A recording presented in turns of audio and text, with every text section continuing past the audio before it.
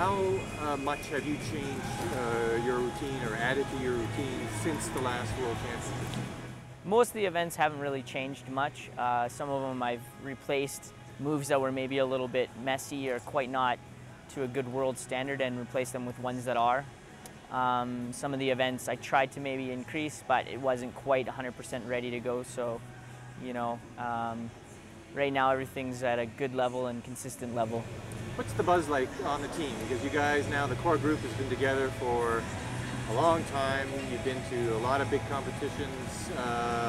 What's that camaraderie like on the team, and how important is that when you're thinking ahead to competing at the Olympics? I think it's really important for us to all be, on good terms with each other and just enjoy each other's company, seeing as how we're going to spend quite a lot of time together again now over the course of the next two and a half months here.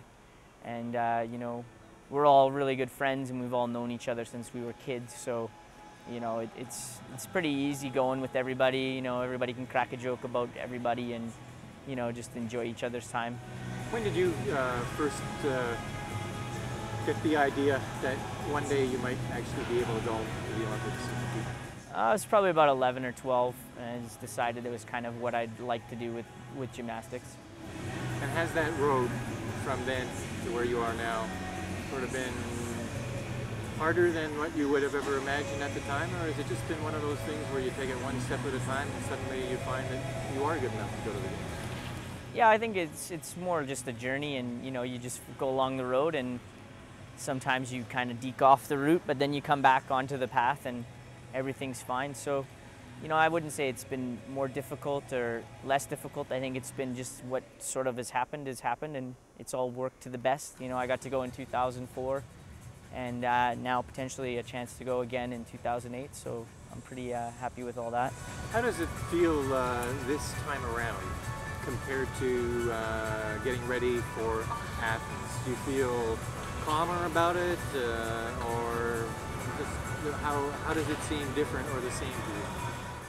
I think for sure a little bit more calmer, just because I've experienced it before and gone to the games and got a chance to see what it's kind of all about.